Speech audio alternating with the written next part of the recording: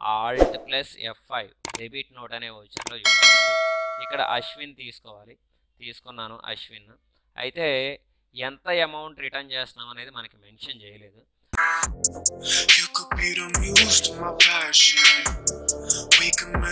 హావియర్స్ last వీడియోలో 9th transaction వరకు complete చేసేసుకున్నాం. అంటే సర్వీస్ ట్యాక్స్ ప్రాబ్లంలో 9th ట్రాన్సాక్షన్ వరకు కంప్లీట్ అయిపోయింది. అంటే cash received from Yuvraj 98,000 full settlement of the account అని చెప్పేసి 9 ట్రాన్సాక్షన్స్ రికార్డ్ చేసేసాను. యువరాజ్ అకౌంట్ కూడా ఫుల్ సెటిల్మెంట్ 0 కంప్లీట్ అయిపోయింది, 0కి వచ్చేసింది. సో ఆ 0 రావడాన్ని ఫుల్ సెటిల్మెంట్ అంటారని కూడా చెప్పాను. నెక్స్ట్ 10th ట్రాన్సాక్షన్ వచ్చేసి మనం ఇక్కడ నుండి రికార్డ్ చేయాలి. Cash paid into the bank. Cash paid into the bank అన్నాడు కానీ ఏ బ్యాంక్లో ఎంటర్ చేయాలనేది పే చేయాలనేది చెప్పలేదు. మనకి ఈ ట్రాన్సాక్షన్స్ ఈ ప్రాబ్లం మొత్తంలో ఈ ఎగ్జాంపుల్లో ఉంది ఒకే ఒక బ్యాంక్ అనమాట, దీనా బ్యాంకు. సో ఆ బ్యాంక్లోనే పే చేస్తున్నామని అర్థం. అంటే మన బ్యాంక్ అకౌంట్లో మనమే డిపాజిట్ చేస్తున్నామని చెప్పకుండా వాడు ఇండైరెక్ట్గా పే చేస్తున్నామని చెప్పాడు. సో అలా చెప్పాడు కాబట్టి ఈ ట్రాన్సాక్షన్ని F4 కాంట్రా వోచర్లో రికార్డ్ చేయాలి. ఇదిగో F4 తీసుకుంటున్నాను. క్రెడిట్లో క్యాష్ 95,000 ఇవ్వాలి అమౌంట్. డెబిట్లో దీనా బ్యాంక్ తీసుకోవాలి. డినామినేషన్ అడుగుతాడు, డినామినేషన్ కూడా ఇచ్చేయచ్చు. ఇలాగ బీయింగ్ క్యాష్ డిపాజిటెడ్ అని ఇస్తే సరిపోద్ది. సేవ్ చేసేయడమే. 10 ట్రాన్సాక్షన్స్ అయిపోయినాయి. నెక్స్ట్ 11th వన్ వచ్చేసి purchased 100 number shares for at the rate of 300 each and brokerage paid in cash. Shares purchase చేస్తున్నాము అంటే మన అమౌంట్ని ఇన్వెస్ట్మెంట్ చేస్తున్నామని అర్థం. సో అలా ఇన్వెస్ట్మెంట్ చేసిన, ఫిక్స్డ్ డిపాజిట్ చేసిన ఆ ట్రాన్సాక్షన్ని F5 పేమెంట్లో చూపించాలి. షేర్స్ తీసుకోవాలి. ఇక్కడ తీసుకున్నాను. ఎన్ని షేర్స్ పర్చేజ్ చేస్తున్నామని చెప్పారు మనకి 100 నెంబర్స్ అన్నారు, ఈచ్ వన్ 300. క్యాలిక్యులేషన్ తీసుకోవాలి. 100 ఇంటూ ఈచ్ వన్ 300 పర్చేజ్ చేస్తున్నాం, 30,000 వస్తుంది. అలా పర్చేజ్ చేసేటప్పుడు బ్రోకరేజ్ కూడా మనమే పే చేస్తే అది మనకి ఎక్స్పెన్సెస్ అవుతుంది. డెబిట్లో బ్రోకరేజ్ 200 పే చేస్తున్నామని చెప్పారు, 200. ఎలా పర్చేజ్ చేస్తున్నామని చెప్పారు షేర్స్ని? క్యాష్కి పర్చేజ్ చేస్తున్నామని చెప్పారు. సో క్రెడిట్లో క్యాష్ అకౌంట్ తీసుకుంటే సరిపోద్ది. Being shares purchased and brokerage paid అని క్రియేట్ చేస్తే సరే, సేవ్ చేసేది. నెక్స్ట్ 12th వన్ వచ్చేసి goods worth 15,000 found defective and return to వీరట్. The balance due to him has been settled by cheque for 48,500 in full settlement. అంటే వీరట్ నుండి మనం 4th ట్రాన్సాక్షన్లో 1 lakh rupees goods purchase చేసాం. ఇందులో 15,000 రూపీస్ గూడ్స్ని డిఫెక్టివ్ అంటే return చేస్తున్నామంట వాళ్ళకి. అలా రిటర్న్ చేస్తే ఆ రిటర్న్స్ని పర్చేజ్ రిటర్న్స్ అంటారు. సో పర్చేజ్ రిటర్న్స్లో ఈ ట్రాన్సాక్షన్ని రికార్డ్ చేయాలి. తర్వాత వాళ్ళకి బ్యాలెన్స్ ఎంత పే చేయాలో చూసి ఆ అమౌంట్ని బ్యాంక్ చెక్ ద్వారా సెటిల్మెంట్ చేయమంటున్నాడు అనమాట. అది కూడా ఫుల్ సెటిల్మెంట్ చేయమంటున్నాడు చెక్ ద్వారా. అంటే ఈ 12th ట్రాన్సాక్షన్లోనే టోటల్గా 2 ఎంట్రీస్ ఉన్నాయి.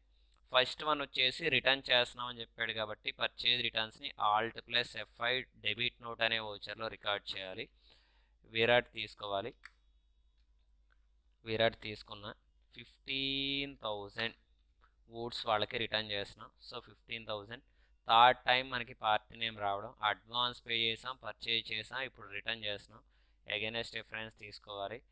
పర్చేజ్ రిటర్న్స్ కాబట్టి పర్చేజ్ రిటర్న్స్ తీసుకోవాలి. Being goods returned to party, save చేసేది.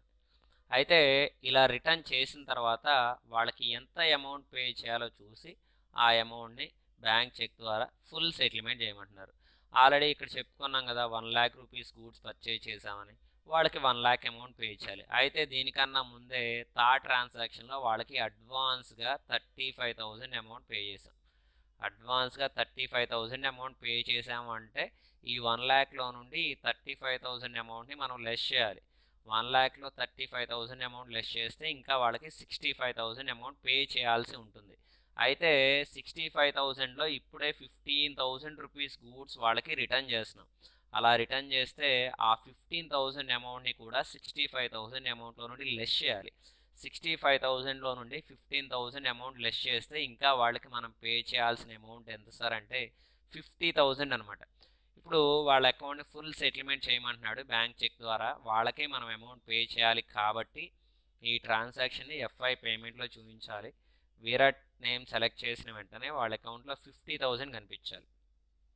ఇదిగో 50,000 కరెంట్ బ్యాలెన్స్ 50,000. దీన్ని ఫుల్ సెటిల్మెంట్ జీరో చేయమంటున్నాడు. సో ఇదిగోండి 50,000 ఇచ్చేసాను. ఫోర్త్ టైం పార్టీ నేమ్ రావడం, అగైనెస్ట్ రిఫరెన్స్ తీసుకోవాలి. ఇదిగోండి కరెంట్ బ్యాలెన్స్ జీరో అయిపోయింది. సో అయితే సెటిల్మెంట్ ఎలా చేయమన్నాడంటే బ్యాంక్ చెక్ ద్వారా చేయమన్నాడు. మనకుంది ఒకే ఒక బ్యాంక్ అనమాట, దీనా బ్యాంక్ తీసుకోవాలి. అయితే దీనా బ్యాంక్ ద్వారా 50,000 అమౌంట్ పే చేయమన్నాడా అంటే అలా ఏం చెప్పడా, 48,500 పే చేయమన్నాడు. సో ఇక్కడ 50,000కి బదులుగా 48,500 ఇవ్వాలి.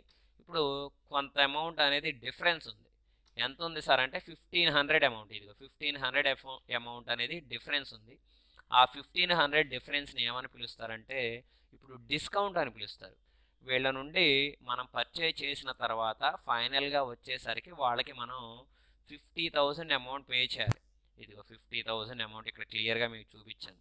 అయితే ఆ 50,000 అమౌంట్ పే చేసేటప్పుడు వీళ్ళు ఏం చేశారంటే నువ్వు నాకు 50,000 పే చేయొద్దు, బ్యాంక్ చెక్ ద్వారా కనుక 48,500 అమౌంట్ పే చేస్తే 1,500 అమౌంట్ నీకు డిస్కౌంట్ ఇస్తా అన్నాడు. సో వెంటనే చెక్ తీసేసి 48,500 చెక్ రాసేసాం. సో ఇప్పుడు ఏంటంటే ఆ 1,500ని మనం డిస్కౌంట్ కింద చూపించాలి. సో డిస్కౌంట్ అనేది వాళ్ళ నుండి మనం రిసీవ్ చేసుకుంటున్నాం కాబట్టి ఈ డిస్కౌంట్ని డిస్కౌంట్ రిసీవ్డ్ కింద మెన్షన్ చేయాలి. సో డిస్కౌంట్ రిసీవ్డ్ అని మనం ఎక్కడా క్రియేట్ చేయలేదు. సో ఇక్కడ క్రియేట్ అనే ఆప్షన్ తీసుకొని డిస్కౌంట్ రిసీవ్డ్, ఇది రిసీవ్ చేసుకుంటే మనకి indirect income, control A press చేస్తే సరిపోద్ది. సో ఇలా చూపించాలి.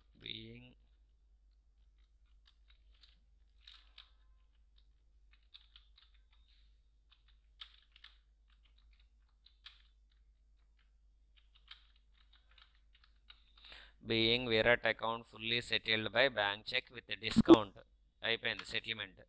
నెక్స్ట్ ఇక్కడతో 12th ట్రాన్సాక్షన్ కంప్లీట్ అయిపోయినట్టే. నెక్స్ట్ 13th వన్ వచ్చేసి సోల్డ్ 20 నెంబర్ షేర్స్ అని చెప్పాడు, గూడ్స్ అని చెప్పలే, షేర్స్ అన్నాడు. For cash at the rate of 50,000, 350 each, 50,000 కాదు 350 ఈచ్ బ్రోకరేజ్ పెయిడ్. షేర్స్ని మనం సేల్ చేస్తున్నామంటే ఇన్వెస్ట్మెంట్ చేసిన అమౌంట్ని తిరిగి మళ్ళీ మనమే రిసీవ్ చేసుకుంటున్నాం అని అర్థం. Fixed deposits and investments received by cash or cheque. So అలా రిసీవ్ చేసుకుంటే ఆ ట్రాన్సాక్షన్ F6 రిసిప్ట్ వోచర్లో చూపించాలి. షేర్స్ తీసుకోవాలి. ఎన్ని నెంబర్స్ సేల్ చేస్తున్నాం, 20 నెంబర్స్ సేల్ చేస్తున్నాం అని చెప్పాడు. 20 into each one 350, calculation 20 into each one 350, control and calculator 7,000 వచ్చింది. అయితే ఇవి సేల్ చేసేటప్పుడు బ్రోకరేజ్ అనేది మనమే పే చేస్తున్నాం అని చెప్పాడు. ఎంత పే చేస్తున్నాం అని చెప్పాడంటే ఇదిగోండి 200 పే చేస్తున్నాం అని చెప్పాడు. 200 చూపించాలి. ఇదిగో 200. అలా బ్రోకరేజ్ పే చేసిన తర్వాత ఫైనల్గా క్యాష్ ఎంత అమౌంట్ వస్తుందంటే 6,800 అనమాట. 7,000 రూపీస్ షేర్స్ని సేల్ చేసాం. అలా సేల్ చేసిన వాటిలో ఒక 200 అమౌంట్ బ్రోకరేజ్ కింద కట్ అయింది. రిమైనింగ్ అమౌంట్ వాళ్ళ నుండి మనకు వచ్చేది క్యాష్ 6,800. సో అదే ఇక్కడ డిస్ప్లే అవుతుంది. Being shares sold for cash and brokerage paid, save చేసాడు. ఇక్కడతో ఈ ట్రాన్సాక్షన్ కూడా కంప్లీట్ అయిపోయినట్టే. Next 14th one, goods worth 18,900 purchased from Ashwin and sold the same to Patel 27,000 అని చెప్పాడు. అంటే ఇందులో 2 ఎంట్రీస్ ఉన్నాయండి. మనం గూడ్స్ని పర్చేజ్ చేస్తున్నాం కాబట్టి ఒకటి పర్చేజెస్లో ఈ ట్రాన్సాక్షన్ని చూపించాలి, 2 అదే గూడ్స్ని మనం సేల్ చేస్తున్నాం అని చెప్పాడు at the same time పటేల్కి. So సేల్స్లో చూపించాలి. 2 ఎంట్రీస్ ఉన్నాయి. ముందు మనం పర్చేజ్ చేస్తున్నాం కాబట్టి F9 కంట్రోల్ హెచ్ ఓచర్ తీసుకోవాలి. ఎవరి నుండి? అశ్విన్ నుండి పర్చేజ్ చేస్తున్నాం. అశ్విన్ తీసుకోవాలి. ఎంత గూడ్స్ పర్చేజ్ చేస్తున్నాం అని చెప్పారు? 18,900 రూపీస్ గూడ్స్ పర్చేజ్ చేస్తున్నాం. సో న్యూ రిఫరెన్స్ తీసుకోవాలి. ఫస్ట్ టైం మనకి రావడం పర్చేజ్ కాబట్టి పర్చేజ్ తీసుకోవాలి. Being goods purchased from party save చేసాడు. అట్ ది సేమ్ టైం వాటిని మనం సేల్ చేస్తున్నాం అని చెప్పారు. F8 తీసుకోవాలి. కంట్రోల్ H ఓచర్ తీసుకోవాలి. ఎవరికి సేల్ చేస్తున్నాం అని చెప్పారంటే పటేల్కి సేల్ చేస్తున్నాం అని చెప్పారు. పటేల్ తీసుకోవాలి. ఎంతకి సేల్ చేస్తున్నాం ఒకసారి చెక్ చేసుకోవాలి. అమౌంట్ 27,000 రూపీస్ గూడ్స్ వాళ్ళకి సేల్ చేస్తున్నాం అని చెప్పారు. సో ఇక్కడ 27,000 చూపిస్తే సరిపోద్ది. 27,000 ఫస్ట్ టైం వీళ్ళు కూడా రావడం న్యూ రెఫరెన్సే తీసుకోవాలి. సేల్స్ కాబట్టి సేల్స్ తీసుకోవాలి. Being goods sold to party save చేసాడు. ఇక్కడతో ఈ ట్రాన్సాక్షన్ అనేది కంప్లీట్ అయిపోయింది. 14th ట్రాన్సాక్షన్ కంప్లీట్ అయిపోయినట్టే. నెక్స్ట్ 15th వన్ వచ్చేసి Patel returned goods worth 900 which wear send back to Ashwin అన్నాడు. అంటే ఇందులో కూడా 2 ఎంట్రీస్ ఉన్నాయి. మనం పటేల్కి 27,000 రూపీస్ గూడ్స్ సేల్ చేసాం. అందులో 900 రూపీస్ గూడ్స్ వాళ్ళే మనకి రిటర్న్ చేస్తున్నారు. సేల్ చేసిన గూడ్స్ అనేవి కస్టమర్ నుండి మనకి రిటర్న్ వస్తే ఆ రిటర్న్స్ని సేల్స్ రిటర్న్స్ అంటారు. సేల్స్ రిటర్న్స్ని Alt+F6 క్రెడిట్ నోట్ అనే ఓచర్లో ఎంటర్ చేస్తారు. ఇక్కడ పటేల్ తీసుకోవాలి. ఎంత రిటర్న్ చేస్తున్నారంటే 900 రూపీస్ గూడ్స్ రిటర్న్ చేస్తున్నారు. సెకండ్ టైం పార్టీ నేమ్ రావడం అగైనెస్ట్ రిఫరెన్స్ తీసుకోవాలి. సేల్స్ రిటర్న్స్ కాబట్టి సేల్స్ రిటర్న్స్ తీసుకోవాలి. Being goods returned to from వాళ్ళు వేస్తున్నారు కాబట్టి టు పార్టీ సేవ్ చేసేయడం. అయితే ఇక్కడతో ఈ ట్రాన్సాక్షన్ ఇంకా కంప్లీట్ అవ్వలేదు. ఏమని చెప్తున్నాడంటే which wear send back to Ashwin అన్నాడు. అంటే ఇలా రిటర్న్ వచ్చిన గూడ్స్ని మనమే అశ్విన్కి రిటర్న్ చేస్తున్నామంట. అలా రిటర్న్ చేస్తే ఆ రిటర్న్స్ని పర్చేజ్ రిటర్న్స్ అంటారు. పర్చేజ్ రిటర్న్స్ని Alt+F5 డెబిట్ నోట్ అనే ఓచర్లో చూపించాలి. ఇక్కడ అశ్విన్ తీసుకోవాలి. తీసుకున్నాను అశ్విన్. అయితే ఎంత అమౌంట్ రిటర్న్ చేస్తున్నాం అనేది మనకి మెన్షన్ చేయలేదు కాబట్టి దీన్ని మనమే క్యాలిక్యులేషన్ చేయాలి. ఎలా సార్ అంటే అశ్విన్ నుండి మనం పర్చేజ్ చేసింది 18,900 రూపీస్ గూడ్స్ అనమాట. వాటిని మనం 27,000కి సేల్ చేసాం. అలా సేల్ చేసిన ఈ 27,000లో మనకి 900 రూపీస్ గూడ్స్ రిటర్న్ వచ్చినాయి. అలా రిటర్న్ వస్తే ఇప్పుడు మనం అశ్విన్కి ఎంత రిటర్న్ చెయ్యాలి అనేది మనకి క్వశ్చన్ మార్క్ అనమాట. వాడు మనకి చెప్పలేదు. సో ఆ క్వశ్చన్ మార్క్ని మనం క్యాలిక్యులేషన్ చేయాలి. ఎంత అమౌంట్ వస్తుంది అనేది మనం చెక్ చేయాలన్నమాట. అలా చెక్ చేయాలంటే దీనికి క్రాస్ మల్టిప్లికేషన్ అని ఒకటి ఉంటుంది. సో ఆ క్రాస్ మల్టిప్లికేషన్ చేయాలి.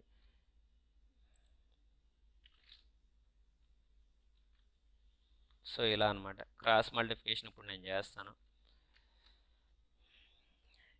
ఎలా వస్తుందంటే క్రాస్ మల్టిప్లికేషన్ దీనికి 18,900 ఇంటూ 900 డివైడెడ్ బై 27,000 అంటే ఇక్కడ ఏం లేదు కాబట్టి డైరెక్ట్ 1. సో ఇది చేస్తే ఎంత అమౌంట్ అయితే వస్తుందో అదే అమౌంట్ని మనం పర్చేజ్ రిటర్న్స్ కింద చూపించాలి. సో ఇక్కడ Ctrl+N క్యాలిక్యులేటర్ తీసుకున్నాను. 18,900 into 900 divided by 27,000 enter press చేయండి. 630 వచ్చిందండి. సో ఆ 630 అమౌంట్నే మనం పర్చేజ్ రిటర్న్స్ కింద మెన్షన్ చేస్తాం. 630 4th టైం మనకి పార్టీ నేమ్ రావడం అగైనెస్ట్ డిఫరెన్స్. ఇవి పర్చేజ్ రిటర్న్స్ కాబట్టి పర్చేజ్ రిటర్న్స్ తీసుకోవాలి. Being goods returned to party. So ఇది మనకి ఈ ట్రాన్సాక్షన్ అనమాట. ఇక్కడతో ఎంత ఇది ట్రాన్సాక్షన్ నెంబర్ మనకి 15th ట్రాన్సాక్షన్ కంప్లీట్ అయిపోయింది. ఈ వీడియోలో ఇక్కడ వరకు మీకు ఎక్స్ప్లెయిన్ చేస్తున్నాను. ఈ వీడియో కనుక మీకు నచ్చితే లైక్ చేయండి, షేర్ చేయండి, సబ్స్క్రైబ్ చేయడం మాత్రం మర్చిపోకండి. Thank you. You could be the muse to my passion. We can make